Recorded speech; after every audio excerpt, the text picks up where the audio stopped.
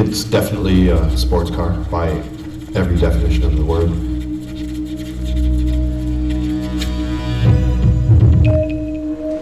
The air motion concept is more of a vision than a real car.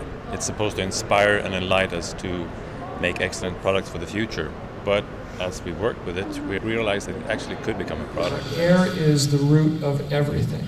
What I wanted to do in this project is eliminate any need for any kind of other power source. I wanted to eliminate gasoline, electricity, so that it was just completely powered by air.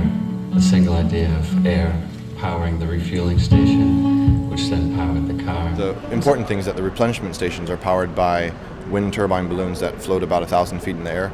And so those collect kinetic energy from the wind, convert it into electricity, and that's what powers the station and allows it to compress the air to power the car. So it doesn't use any fossil fuels at all.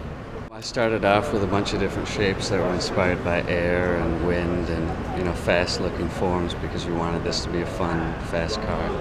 And so I started playing around with those forms. They kind of guided me on which direction to go into. And then we kind of narrowed it down to one design and kept going with that.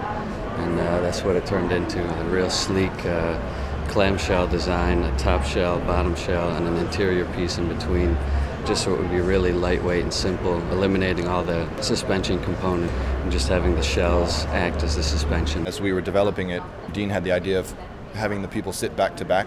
So the interior, the front and rear crash boxes, the tank is all housed in one carbon fiber shell, and it really makes it more efficient, so you're eliminating thousands and thousands of parts. I think from a form design point of view, the form language is actually quite sophisticated. The most important thing is the inspiration and the offsprings on technologies, lightweight technologies, smaller air compressors, smaller brakes, more efficient structures, etc. So I think the most important for us as a company is the intellectual properties that we're going to gain from this. But of course, it could be built, and we'll see.